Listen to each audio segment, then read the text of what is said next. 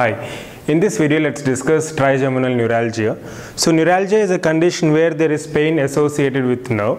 So in this video let's see what is trigeminal neuralgia, various important points and also related multiple choice questions. So trigeminal neuralgia is an orofacial neuralgia affecting fifth cranial nerve, that is trigeminal nerve. So this trigeminal nerve has three branches: ophthalmic, maxillary and mandibular. Of these three, second and third divisions, that is maxillary and mandibular branches, are more commonly affected than ophthalmic branch. And the characteristic clinical features of this condition is severe searing, lancinating, stabbing type of pain, and most importantly there are trigger zones associated. So trigger zone is an area where upon stimulation there can be an episode of pain. Usually this episode lasts for few seconds to minutes, and this condition characteristically is present only unilaterally. So in very rare cases it crosses the midline. So these are some important relevant points pertaining to this condition. Now let's see the synonyms. So trigeminal neuralgia is also called as Fothergill's disease, trifacial neuralgia, or tic-Dorollex. So tic-Dorollex is nothing but in some patients after the attack or after an episode of pain there can be spasm of facial muscles. So this is called as tic-Dorollex. Now coming to the etiological factors, usually even till today this is still controversial. So majority of the cases they are considered to be idiopathic or unknown. But there are few reasons which can be attributed to this condition. For example, peripheral nerve injury or disease of trigeminal nerves, tumors or vascular anomalies or aneurysms or space occupying lesions applying compression forces on the trigeminal nerve or trigeminal ganglion, and also because of various demyelinating conditions such as multiple sclerosis and even dental restorations where dissimilar metals can lead to galvanism. So these are some of the factors which are attributed to trigeminal neuralgia, but in majority of the cases it is considered to be idiopathic. And coming to the characteristic clinical features, usually it affects older adults about 35 years of age, and there is female predilection. So female to male predilection is in the ratio of 3:2, and right side of the face is more commonly affected than the left. The reason is not still known. However, right side is more commonly affected than left with a ratio of 1.7:1.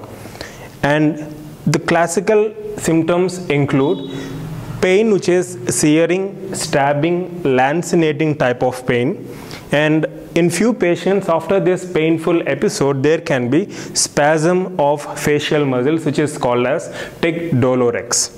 And within this condition, during the early stages, the pain is usually mild, aching, boiling or burning type, resembling a toothache, and this is called as pre-trigeminal neuralgia.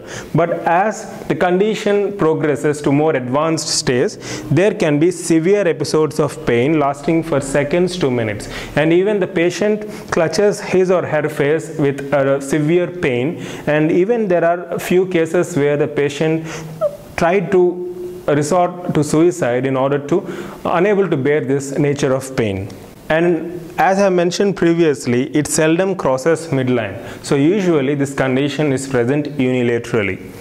So coming to trigger zones are areas which upon stimulation precipitate an attack.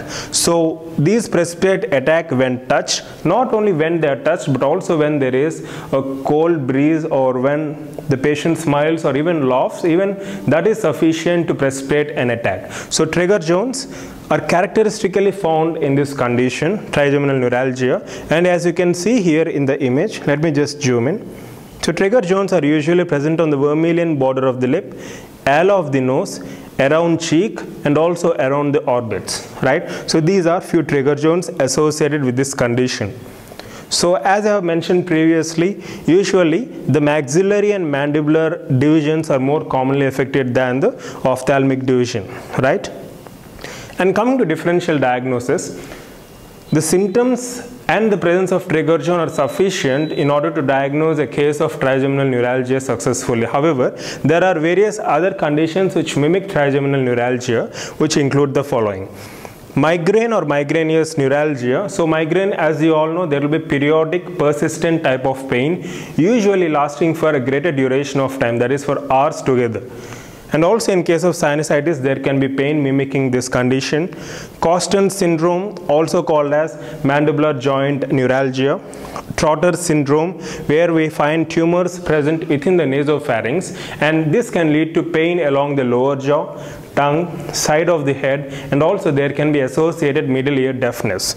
And post-herpetic neuralgia is a condition where there is viral infection commonly involving the ophthalmic division of the trigeminal nerve, but this condition usually subsides after 2 to 3 weeks after infection. And also the skin lesions help us to diagnose this case of post-herpetic neuralgia, and we can differentiate this easily from trigeminal neuralgia.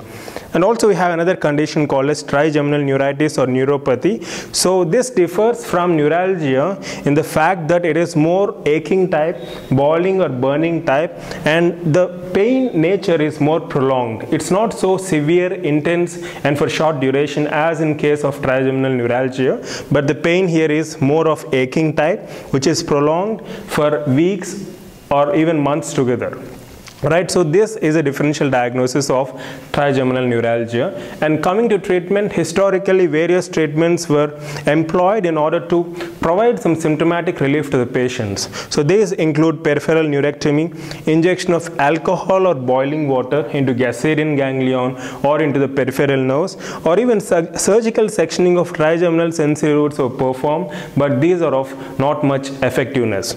So the latest line of treatment includes use of anticonvulsant drugs such as phenytoin or carbamazepine, baclofen, etc. But remember, non-steroidal anti-inflammatory drugs are not effective to treat this condition. And please remember, carbamazepine is used as a therapeutic challenge when diagnosing a case of trigeminal neuralgia. It means when we diagnose a case as a trigeminal neuralgia, and if the patient doesn't respond to carbamazepine within 24 to 48 hours, then we should seriously consider the diagnosis again, right? And the latest technique, however, followed is microsurgical decompression, where the pressure on the nerves or ganglia is relieved.